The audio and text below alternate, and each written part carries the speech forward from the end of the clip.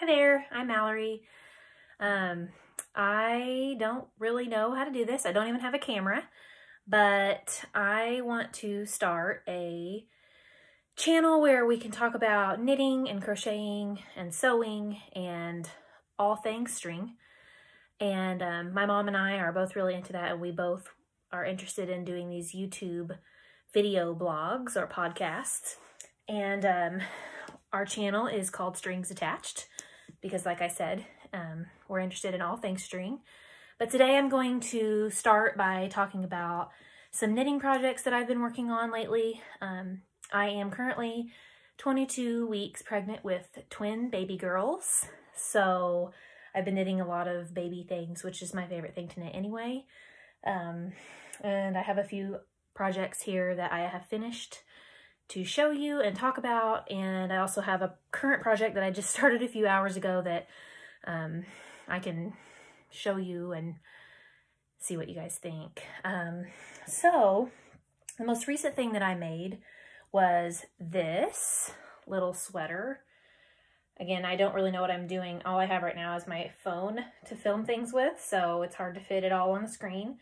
But it's just a 6-month size pullover sweater that I made with Caron Simply Soft in Strawberry. It's very soft and squishy, so I'm hoping it'll be really comfortable for little babies. I can show you the pattern that I used to modify and make this, but all I did was every 7 rows, I think I did a knit two together yarn over row, and then it made this beautiful little eyelet stripe throughout, and I just kind of figured it out as I went. The only thing I did, which I know better, and I don't know why I would do this, but I started my row here, so you can kind of see where it starts a new row there. I don't know why I would do that and not under the armpit or something, but anyway, it's done, and it took me about 24 hours to make, so I don't really care if there's a little mistake because it's just going to be a throw-on sweater, and the yarn I already had, so it is free. I've been knitting a lot since we've been quarantined with this virus stuff going on. So the pattern I used was from Knitting Pure and Simple, and it was this pattern, which is actually a baby button-down cardigan that I started according to exactly what the pattern said, size 8 needles, cast it on exactly for a 6-month size. But when I got to the part where you would normally join in the round, I kind of just figured out how many stitches to make and joined it in the round instead of making this opening, and then just worked it until I got it to the size that it called for. And then added the sleeves just like I said, and then obviously I did not put a hood on it because it's a pullover sweater. So yeah, basically if you have a good pattern, and I've made this pattern like, I don't even know, 20 times probably for people throughout the years, you can do whatever you want with your colors and your designs. But this company is awesome. I'm not sure if they're still around. As you can see, this pattern is well worn, but it's awesome. And I don't know who wrote this. Oh, Diane Soucy, S-O-U-C-Y. Anyway, it's a great pattern. I would recommend it. I think you can get it on that Ravelry. I think they have this on there. Here's another. I didn't knit these recently. I knitted these probably 5 years ago for my nephews, but this is that same pattern, only I did the button. And I just did a solid red, I think this was a Vanna White brand yarn. Anyway, there's that one, and then that was the little brother, and this was the older brother. Same pattern, adorable. It's been worn and worn and worn and washed and handed down, and it's lasted years. And then my sister-in-law gave them back to me. So I might have to girl them up a little bit, put like knit a little flower embellishment or something and put that on there. Or at Christmas, this will fit my babies at Christmas time. Maybe like some little knitted candy canes or something would be adorable on that. So I'll figure it out. because I want to reuse those. Okay, so what I'm making now, well, we'll get to that in a minute. I'll go with what I've made recently for my own babies. I've made lots of sweaters for other people's babies, and now it's my turn to make myself some. So I made this a couple months ago. I don't remember what it was called. I'll find out. I have my book here. Just a cute little cardigan. I made it with cotton. I wanted it to be light and not hot. So it was actually, the only thing about that was this pattern was written for a 3-month-old baby, and this is definitely too big for a 3-month-old baby because the cotton, it just knitted up looser than I think the yarn was supposed to knit. And so anyway, yeah, but it turned out really cute. I was going to make another one since I'm having twins, but this was knitted in pieces, and honestly, that's not really my favorite thing to do, so I don't want to knit another one. I think I'll just knit another 6-month size something to go with it that's not the exact same pattern. Let me see what that pattern was called really quick. It was from this book. Everything in this book was written for Cascade 220 Superwash. I have yet to use that yarn for any of the patterns, which is probably part of my problem, why things aren't turning out exactly the way they should, but oh well. Okay, this was called Lace Motif Cardigan from the 60 Quick Baby Knits book. And it was, I mean, it was fun to make, but it was in pieces, and that's just not my favorite. But it was quick. I had it done in a week or two. So anyway, and then I used some of the orange cotton yarn to make this little hat. And this hat was supposed to fit a newborn baby. I made it with not the recommended yarn, so it's probably not going to fit a newborn baby. It's probably going to fit a 12-month-old baby. So it'll be here when they're ready to wear it. Hopefully they are the right size during warm months and not during the summertime. But anyway, I used that same orange yarn, and then this is a green cotton. Okay, and then in that same green cotton, I made this Sweet Pea Cardigan from that same book. It's called Sweet Pea Cardigan. It's adorable. Here is what the pattern originally looked like. And then here is my rendition. I modified it with pink so that it was for a girl. And I had trouble with the yarn wanting to curl under really bad. So I went ahead and instead of just having 3 buttons, I put button loops all the way down so that it would stay shut. But yes, it's got these adorable little pea pods. I had a time with this sweater. First of all, again, I did not use the recommended yarn, so that was my own fault. But I wanted it to be made of cotton because I wanted it to be light for spring and not super hot and fuzzy, and also not as heavy, which this still ended up being heavy, but oh well.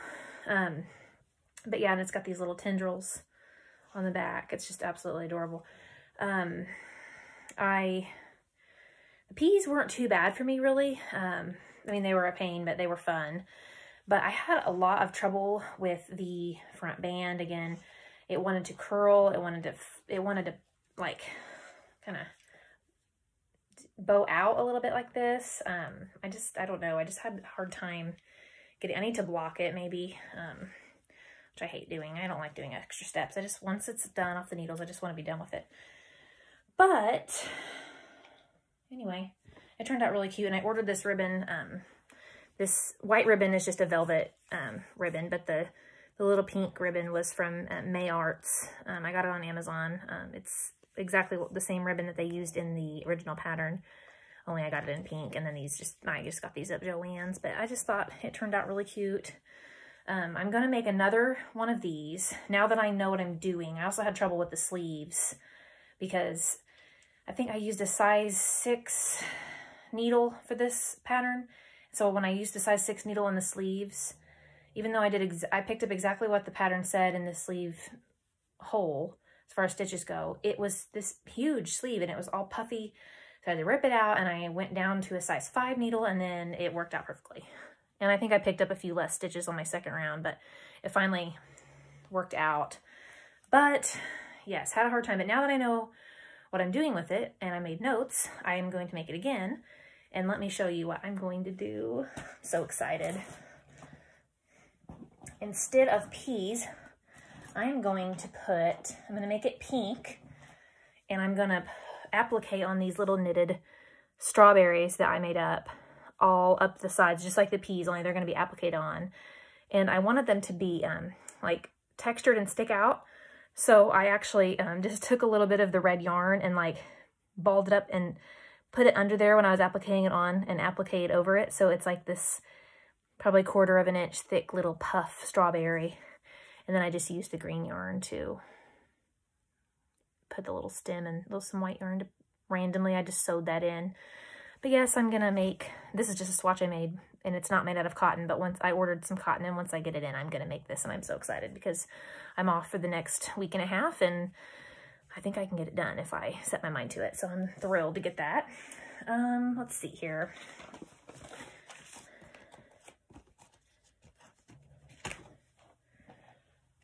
Okay, so Sweet Pea.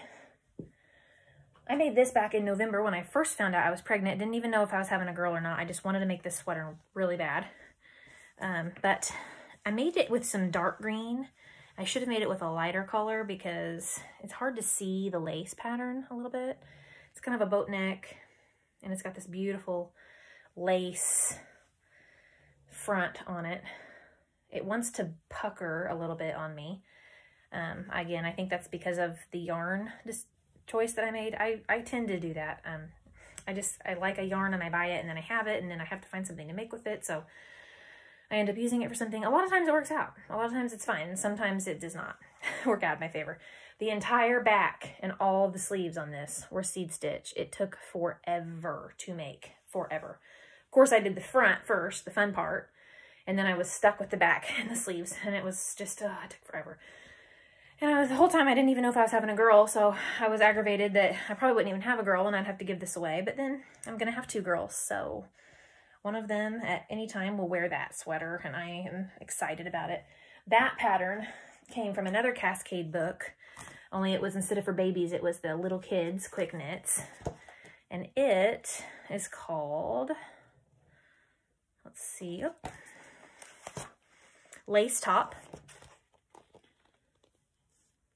And I wish I would have used a lighter color because I just feel like the lace shows up better on that lighter pink than it does on the green. But oh well, I'm not making it again. The seed stitch was too much work.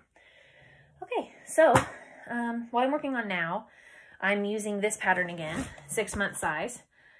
And I'm modifying it for a pullover because I really don't like to purl. It's not my favorite thing to do. And I like to just, I feel like I'm going to want to just put a sweater on and not have to button it and stuff all the time. So we'll see. I've never had a kid before, so we'll see what I like. But so I'm using some scrap yarn here, and it's all of it's Caron Simply Soft except for the little bobble yarn. I don't remember what it is. I've had it for like 10 years.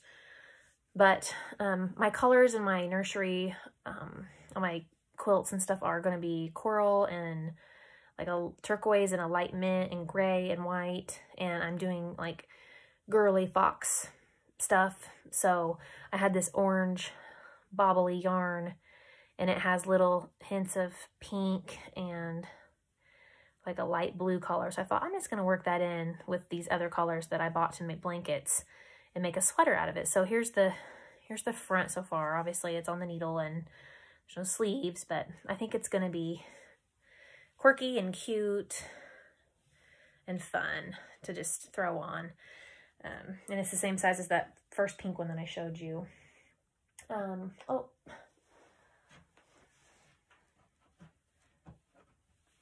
just finished this a few months ago. I got this pattern from Daisy Farm Crafts. She has a YouTube channel and an Instagram and a website, and her and her daughter write really, really cool crochet patterns. So I'm just kind of new to crochet. This is my first major project.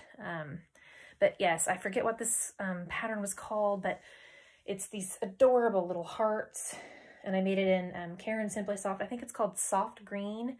It was what they made on the website, and it was on Daisy Farm, and it was so cute. So I did that, and then now I'm making, since I'm having 2 girls, I have 2 beds to, you know, cutesify up. I'm making another one in pink, which I have the sweater, or I have the blanket made, but I need to put the border on and sew in all the ends. But so that's where the yarn came from for this sweater and the little white and striped one that I just showed you. So they're all kind of going to kind of coordinate and match, and I'm going to try to use up a bunch of that yarn that I purchased. So yeah, that's what I've been working on in the last few months. Other than that, I have been knitting for probably 20 years now. My mom taught me how to knit, and it was like an instant addiction. I made, in junior high, I made everyone a hat. Everyone got a toboggan. I did not know how to knit in a round. I don't know why. I just didn't. And so I had to sew them all together, but I didn't know any better. I'll never make hats like that again. I made so many hats and I sewed them together, and I'll make a baby hat sometimes, but really I like to make sweaters. But I made everyone I knew a hat. Everyone got one. My teachers were like buying them for me for like $5. It was cute. That was when I was probably 7th, 8th grade. And then I moved on to, well, I've made scarves and stuff, but I've moved on to sweaters since then. I made my high school boyfriend a sweater. I made myself multiple sweaters. My current husband has multiple, probably 3 or 4 sweaters. I've made his parents both sweaters. I've made all of his nieces and nephews multiple sweaters over the last few years. I love to make kids sweaters. I've made some beautiful adult sweaters, but they just take so long. I don't make them as often. I started making gifts, sweaters, for people when they had babies. Started that tradition. I work with like 70 women, so that got really overwhelming really quickly. I had to shut that down, especially when I found out I was going to be having 2 babies, because I can't knit that many sweaters.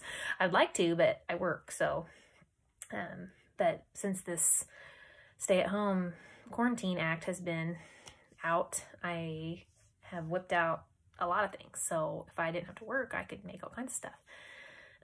But yeah, that's a little bit about me. My mom's usually going to be with me on these videos. I just thought I would make a practice video for our first one, just to see if I could do it, see if I could get it uploaded on YouTube. I'm really not actually that savvy with these kinds of things.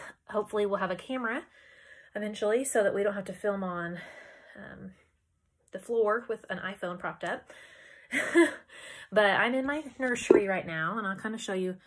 It needs some work still. There's one crib. The ceiling needs worked on. There's no trim yet. There's my second crib. It's going to be really cute. We've got 14 or 16 more weeks, depending on how far I get along with this pregnancy, before the babies are here. So hopefully we can get all this done. Hopefully my husband can get all this done. But yeah, we're really excited. We've been trying to have babies for 6 years, and we're going to have 2 now, and it's really fun. We live in a very tiny home. It's old. It's well over 100 years old. But it's really cute, and I think it'll be great, especially while the girls are young. So we're trying to fix it up, and actually this room and our bedroom are pretty much the only rooms that are done, except for this room just still needs a few little things. And the rest of the house is coming along. So we'll see. We'll see how that goes. But anyway, that's just a little bit about me, and we're going to hopefully make some more videos about knitting projects over the years and current knitting projects. And my mom is always working on things. She sews, she makes clothes, she doesn't like to brag on herself, but she's really good. She makes some really cool clothes. She's made me some really nice dresses to wear while I'm pregnant that are I can't find comfortable things. And I don't like the pants that come up really high. I'm not a fan of that. That bothers me. So I would prefer to have a dress on, or like a pair of leggings or something. So it's really nice to have those dresses, and she's really good. But yes, she crochets, she knits. She's made some beautiful things over the years as well. She doesn't have pictures or anything of everything that she has ever made, but if she did, it would be like thousands of pictures because she's made stuff for everybody in the church. When they had babies, quilts, she quilts. She's making me quilts for my cribs right now. So anyway, our channel is going to be all about all things string. So, and then my sister, I have 3 sisters, but my oldest sister, plays the piano. So I thought maybe we'd have her as a guest sometimes on our channel, and she could play the piano for us since pianos have strings too. Because she doesn't sew or knit, but she does embroidery. So maybe this will inspire her and she can embroidery with us. But yeah, that's us. And again, this is my first video. I don't have a camera. I'm kind of camera shy. I feel like I'm rambling. So hopefully we'll get better at doing the videos and there'll be more interesting things to show. But I just wanted to show you a few of the things that I've made recently and tell you about us. And hopefully you'll tune in next time. Bye.